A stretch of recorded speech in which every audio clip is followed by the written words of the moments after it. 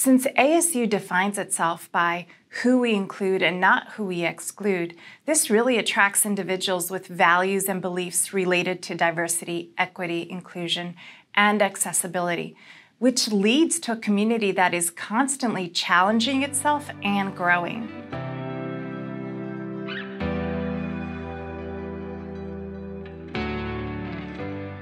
So in the natural sciences, we're incredibly fortunate to have creative and energetic faculty, staff, and students who've been very active and committed to making sure that we have a diverse and inclusive communities in the sciences and maths. Arizona State University is an incredible place, and we're working hard to ensure that the curriculum we teach and the teachers in front of the class reflect the very place that we're in. We're also really fortunate to have research centers that are dedicated to creating equitable curriculum, like the Research and Inclusive STEM Education.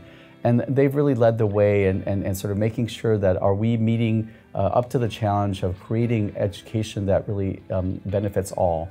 We're very fortunate in the humanities to have some important centers that are led by faculty of color and whose mission is consonant with diversity, equity, and inclusion. The Graduate Initiatives team is continuously working on increasing the diversity of the applicants to our graduate programs, those who are admitted, our curriculum, and our training for a global market.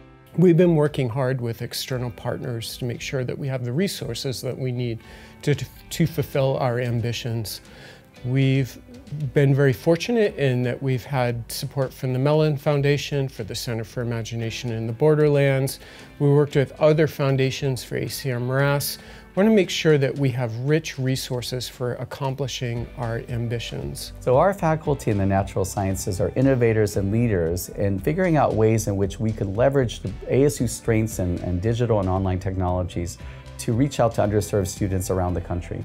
So we are, our faculty are, have had incredible success in getting educational grants from the National Science Foundation, the National Institutes of Health, and the Department of Defense on ways to create new curriculum, to assess them, and also modify it and make changes so that what we're doing is actually benefiting all students equally.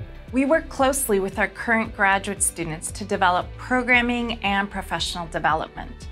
Based on student feedback, we are currently developing a mentorship program for students of color to receive guidance from faculty of color on the unique issues these students face. I would say that the one thing that I never lose sight of is that the future of everything we do is our students. And if we are not empowering them to be that future, then we've gone badly wrong.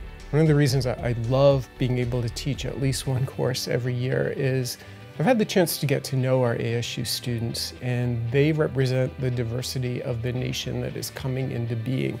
They represent that future, and I'm really proud to be part of their lives. I think for us, we are challenged to be as flexible as possible so that we can respond to students who need to be flexible, innovative, creative, and resilient, given the fact that they're going to be facing this very, sort of probably very changing future. That's exciting, and I think it's an opportunity for us to be able to allow a diverse set of students and graduates to succeed. What I really enjoy about working at ASU, and specifically within the college, is the growth mindset approach to diversity, equity, and inclusion. That is, it's viewed as a process where there's always room for improvement, so we are constantly striving to grow and learn. And together with a community of individuals that share these values and beliefs, we absolutely will.